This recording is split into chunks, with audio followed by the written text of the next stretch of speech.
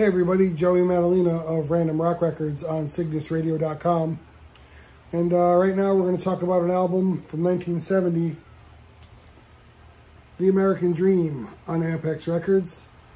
It's the kind of thing that gets some play on Random Rock Records on CygnusRadio.com.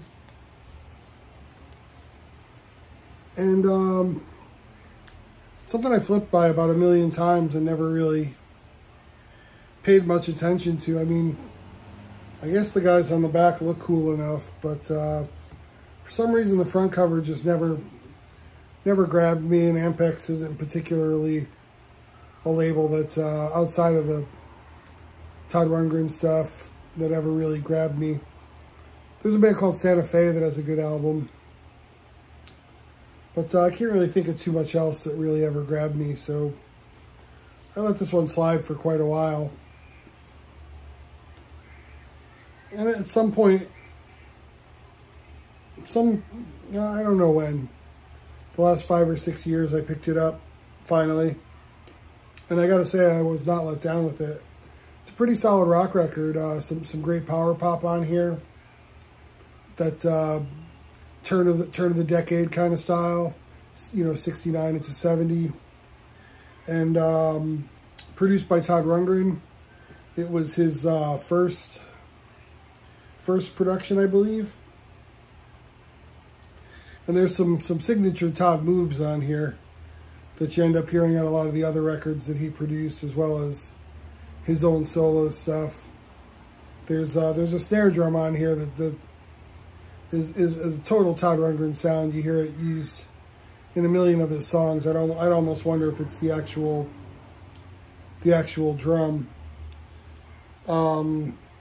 Bearsville was, you know, Todd ended up on Bearsville Records after Ampex. It was Albert Grossman, who managed Bob Dylan, had set up Bearsville Studios in Woodstock, New York, and then the label to go along with it, and stuff like, not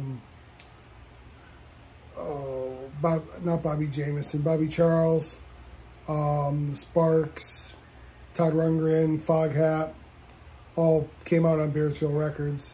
And Nick Jamieson is in The American Dream, who played with Foghat. So it all sort of starts to come together there. You got Todd, you know, meeting up with Nick Jamieson here. Another, you know, they were from Philadelphia. Todd Rundgren's from Philadelphia. And making all the connections. So at first it seemed a little odd to me, why would Todd Rundgren produce Foghat? But then once I picked this up and started looking at the credits, made a lot more sense. But some really cool stuff on here.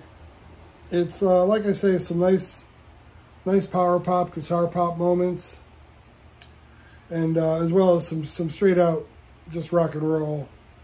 And I got a song queued up, and that's what we're gonna play. But cool stuff. There's a cover of My Babe, the Righteous Brothers song, not My Babe, the Little Walter song. But, and that's a rockin' version of that.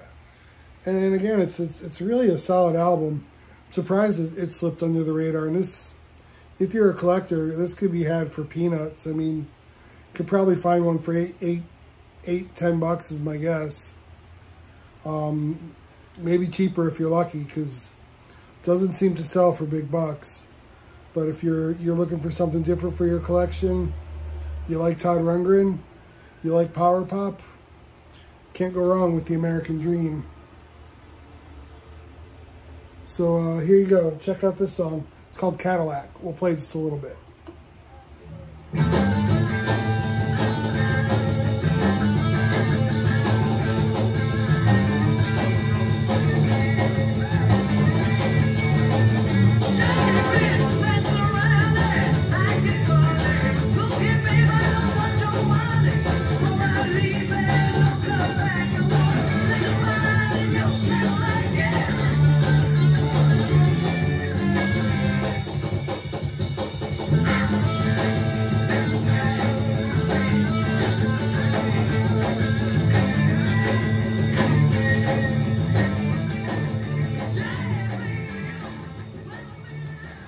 And you can hear that's pretty rocking out that bell on the ride cymbal. But cool stuff there. So if you like that kind of sound, early 70s hard rock, some other, like I say, more power poppy moments on it, then try to track one of these down. Dig it out. The American Dream. And if you tune in to CygnusRadio.com, to my show, Random Rock Records, it's the kind of thing you're going to hear. So, you know, check it out. Yeah, hope this was, hope somebody goes and gets it. See ya.